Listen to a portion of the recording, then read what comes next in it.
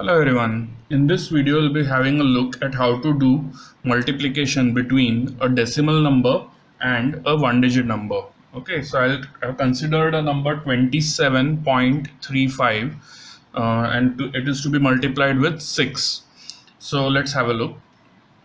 Now it's actually a 4-digit number multiplied by 1-digit number, but since there are only 2 digits before the decimal point, the starting rod or the starting place where a calculation will start will be determined as 2 multiplied by 1, that is 3. So it will start from the third rod.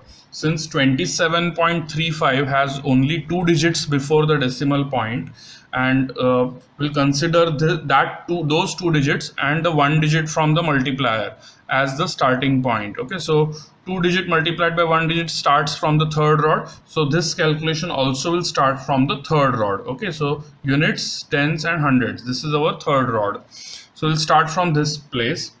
Now as we normally do, it will start from the leftmost digit.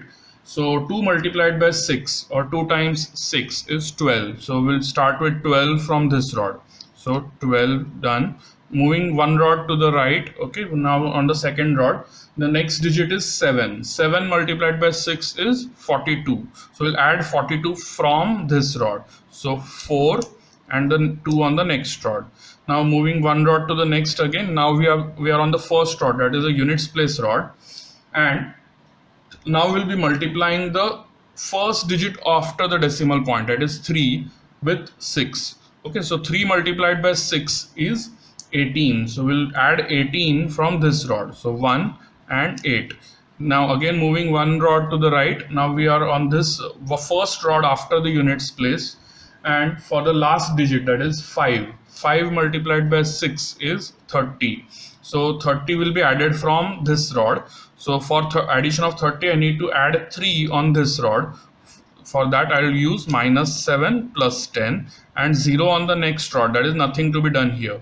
So the final answer that we have for 27.35 multiplied by 6 is 164.10. Okay, it is 164, that is 164.10. This 4 is the units place digit, so a decimal point has to be placed after this. Okay, so it's 164.10. This is our final answer.